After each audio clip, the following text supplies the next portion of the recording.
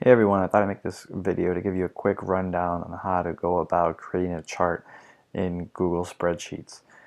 The first thing you should do is go ahead and create a spreadsheet that lists and collates all of your data from all of your questions. In this first column, I would put your actual questions, but skip this first cell over here. So start listing your questions in column A, starting with cell A2.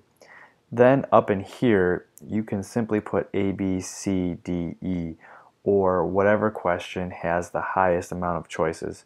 Some of your questions might only have yes or no, true or false, where others might have A, B, C, others still might have A, B, C, D, E. So whichever question has the most answer choices, go ahead and put that many answer choices up on top here.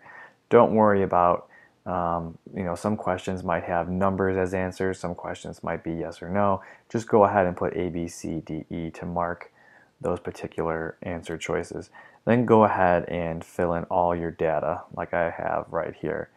Now, once you're done doing that, go ahead and rename this tab down here. Just right click, come up to rename, and call it Master Data. Okay?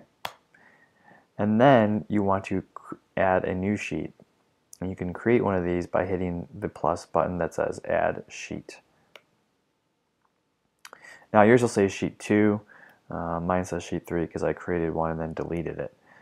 But once you go back to your master data sheet, go ahead and pick 4 questions that you want to go ahead and graph. So let's say I wanted to graph who is your favorite superhero. So I'm going to copy that question, come back over to this tab, and again, starting in A2, paste that right there. And if you need to resize the column, you can just hover over between column A and B and double click, and then it will go ahead and resize it for you. Now, up, instead of putting A, B, C, D, and E again, you're going to go ahead and put in the actual choices that were listed on your survey. So here it might be Batman, Superman, Iron Man, Thor, Wolverine. Okay. Now I'm going to go back here and then copy the data from those choices. So I want to copy that again, come back over here, and then paste that data. Okay. Now that I have my data here, I highlight what I want to graph, and then come here and go to Insert Chart. Now, it looks a little better as a column chart, so go ahead and select column chart. If you don't see that choice, you can always go to charts and then click column right there and then pick the first one, and then it'll show you what it looks like over here. And then go to insert. Okay, so you can go ahead and move this over so it doesn't hide your data, and you can give this a chart title by double clicking, and maybe you would put favorite superhero. Okay. I think you have to hit enter to apply, and I didn't do that, so let's try that again. Okay, and there we go. Now, if you click this arrow and click Advanced Editor, the first choice, you can go ahead and also add in a left axis too. So on the y-axis, you can call this number of responses.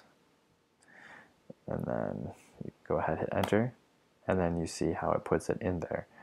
Okay, now apparently Google Spreadsheets changed a little bit since the last time I used this, and there is no easy way to go ahead and put the numbers above the columns, because it seems that Google wants you to live in that graph online. It doesn't want you to go ahead and print it out to have that data there. So if you'll notice, when you hover over a column, it will tell you the exact value of that column. Okay, so it does do that. So if we went to update, okay, Now, when I go ahead and come back over here, if I hover over it, you see that how it's not coming up anymore? That's because this little pencil is clicked. If I go ahead and click view mode, you'll see that it pops back up. So if you're not getting those particular values, go ahead and make sure you're not clicked on the pencil. Make sure that you're clicked on view mode. Okay? So you see those particular values. Now, if you really did need to print out your graph and you needed it to say 6 above the Batman column, 21 over Superman column, and so on and so forth, you can do that in Excel. It's pretty easy from Google Spreadsheets. So if you go to File, then go to Download as Microsoft Excel, it'll go ahead and put all of your data for you into an Excel spreadsheet. Now, this is on a Mac. You'll find something similar when you are using Windows. But again, if I go to Sheet 3, you'll see the exact same chart from Google Spreadsheets.